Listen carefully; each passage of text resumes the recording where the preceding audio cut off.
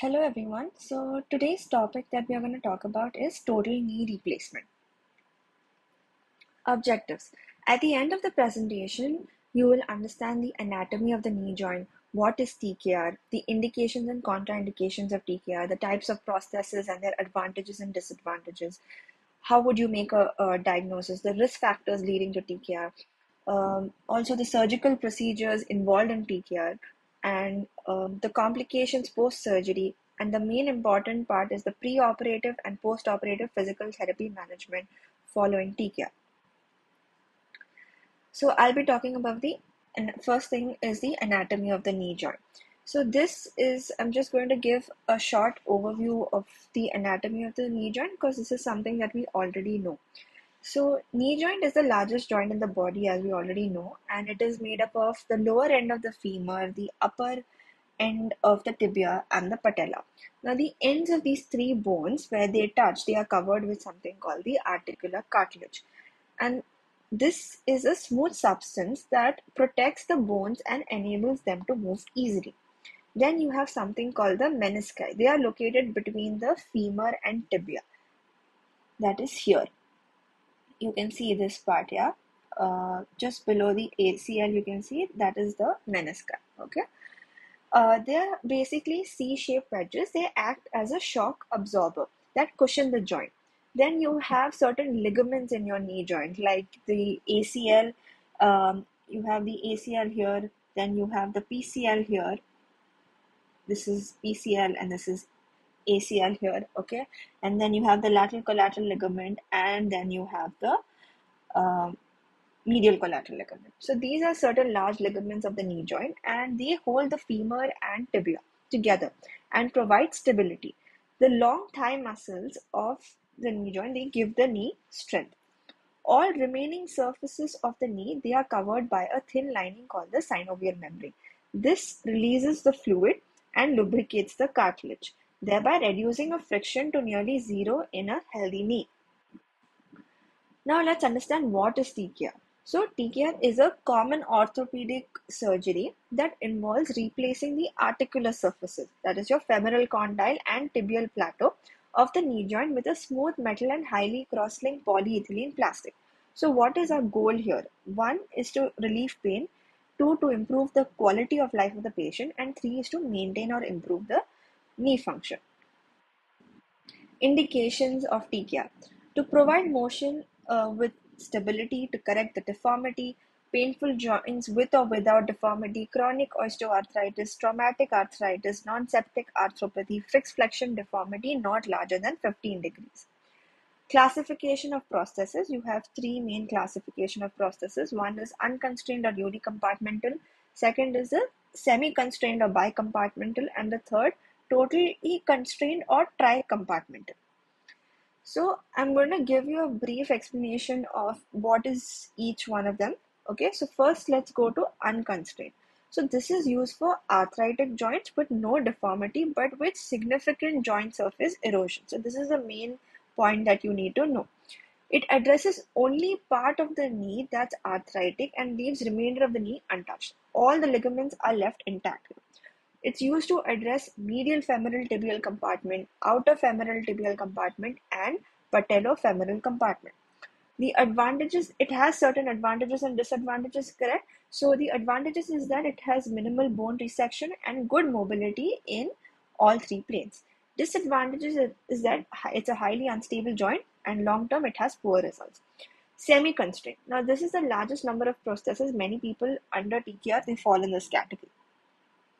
Severe deformities of varus and valgus and flexion contracture can be corrected. The articular surfaces of the tibia and femur of both medial and lateral compartments of the knee joint is replaced by an implant, while the third component, that is the patellofemoral, it is left intact. So, as you see in unconstrained, it's used to address the three components. That is, one is medial femoral tibial compartment, second is the outer femoral tibial compartment, and the third is the patellofemoral compartment. Here, only in semi-constrained, there is only medial and lateral compartment of the knee joint. They are replaced by an implant, while the third component is left intact.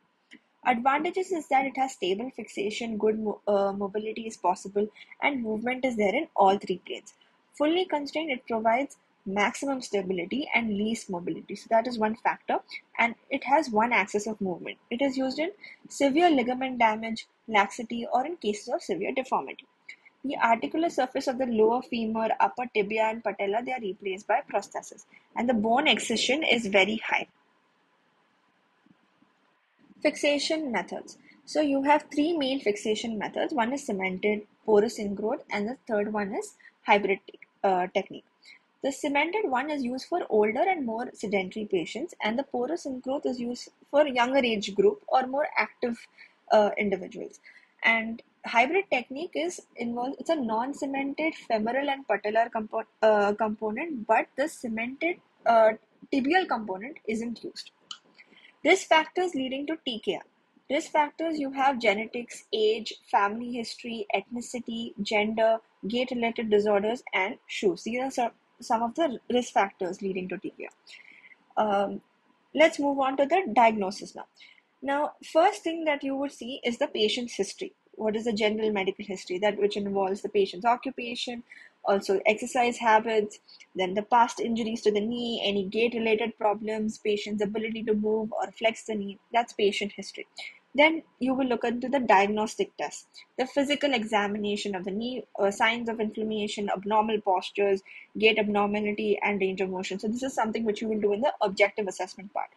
Then imaging studies will involve your X-ray, CT scan, or MRI. So you can see the prosthesis which is done for the patient through an X-ray or an MRI. Aspiration. The blood in the fluid usually indicates a fracture or torn ligament. The presence of bacteria indicates infection. The presence of uric acid crystals indicates gout. Clear straw-colored fluid suggests osteoarthritis. Arthroscopy is a procedure that orthopedic surgeons use to visualize and treat problems inside a joint. Contraindications. So these are certain contraindications that I have listed down here. One is knee sepsis, severe osteoporosis, poor health, a remote source of ongoing infection, severe vascular disease, extensive mechanism dysfunction, skin conditions within a field of surgery, example psoriasis, obesity, neuropathic arthropathy, that is Charcot's joint, mental ill health, pyogenic arthritis. So these are certain contraindications.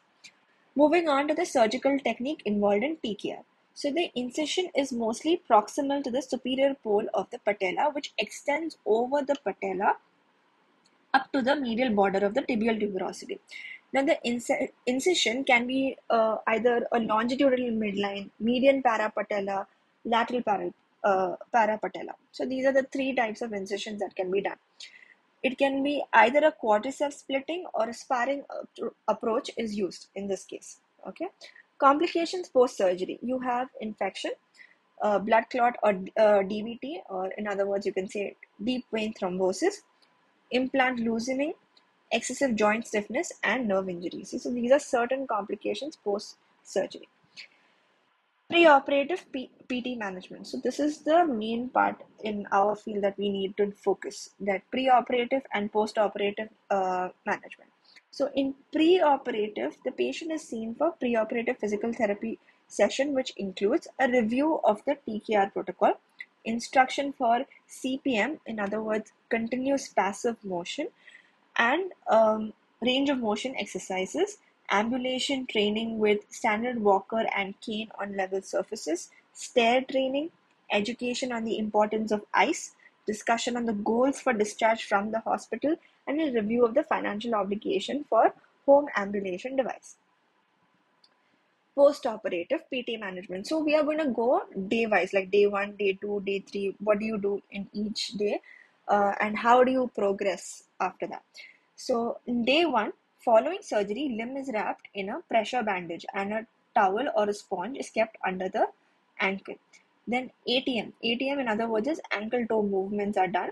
Chest PT, chest physiotherapy is done, and maintaining the limb in extension by placing a roll under the heel or ankle, isometrics of the gluteus, hamstrings, and quadriceps, limb positioning to avoid rotation, gentle hip mobility, patella mobility, good side lower limb mobility exercises, and upper extremity strengthening started in the pre-op phase. Okay, this is the ankle toe movement. You can see where the patient moves their ankle up and down.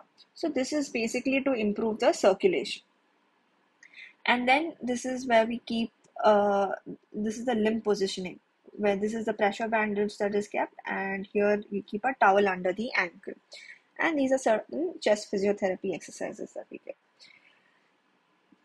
Day 2 and 3. Now you will continue the same exercises that you did in day 1. The only additional exercises you will do is assisted SLR, VMO, and Faraday re-education.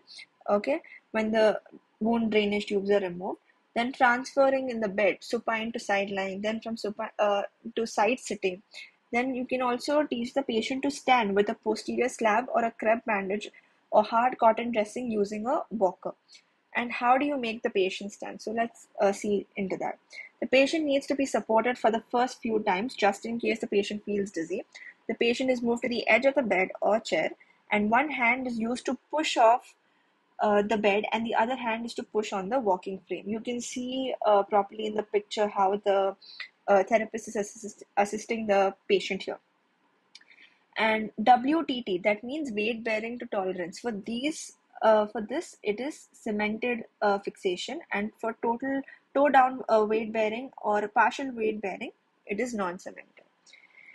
Okay, so let's understand as to how do you make the patient walk. So step 1, the walker is lifted and placed in front. It is made sure that all the 4 legs of the walker, they are on the floor. Step 2, the patient leans on the walker and then steps forward with the operated leg. So in this case, in the picture, you can see the right leg. The right leg is the one which is operated. The other one is the non-operated leg, the left one. Okay, so the patient is here in step 2 is leaning on the walker and then steps forward with the operated leg, and the unoperated is at the back. Walker is step 3. Walker is held with both hands and then steps forward with the unoperated leg. So this is how you teach the patient to walk using a walker. Now let's move on to day 4 to 6. What will you do? What kind of exercises will you do now? You continue the same exercises that you did in day 1 and 2. Then you will same transfers in bed, heel drag, you will teach them in supine position. CPM is started, and every day you increase 5 to 10 degrees. And then bedside sitting, okay, where relaxed knee movements and high sitting with the help of a sound leg. Then bedside active knee extension and flexion, VMOs, end arc exercises. Then ambulation without any external aid. By now, the patient should be able to perform at least 3 to 4 independent SLR with holds, and maintaining the lower limb positioning with a pillow below the heel to keep the knee in extension. So these are certain things that you will do from day 4 to 6. Moving on to day 7 to 14. Now you want the knee to achieve at least 90 degrees of knee flexion, right? Then, so you will work up to that. And hamstring strengthening you can do in prone position. Intensive SLR can be done. Then you can intensify the relaxed passive and assisted active knee flexion exercises. Weight transfers can be done. Partial weight bearing with the help of crutches can be taught to the patient. Assisted stair climbing, where you move up with the good leg and come down with the bad leg. Okay, then from 3 to 6 weeks, what we can do. So you want to increase the range. Before, from 7 to 14 days, we were doing up to 90 degrees of knee flexion. Now you want to increase the range of up to 110 to 115 degrees. Now we can start the patient to on single crutch walking. You can teach them stationary bicycle, gait training with the emphasis on free knee swinging from partial weight bearing to full weight bearing. And hydrotherapy can also be taught to the patient, which is a good form of this thing that in order to develop strength. So it also relaxes the patient as well. So you can teach them even hydrotherapy. Then mini squats, step ups, you can do all closed chain exercises can be started at this point of time. Zigzag walking, tandem walking, proprioception exercises. Okay. Then from 6 week onwards, if there are any deficiencies persisting, progress to overcome them accordingly. Cane is discarded, normal gait is presumed. You can start with sport-specific gentle activities. So what are certain do's and don'ts that you need to follow? Highly recommended activities are your stationary bicycle, swimming, walking, active lifestyle, and exercising regularly. What are some things that you need to avoid? Basketball, football, racket sports, contact sports, all that. That's it. Thank you.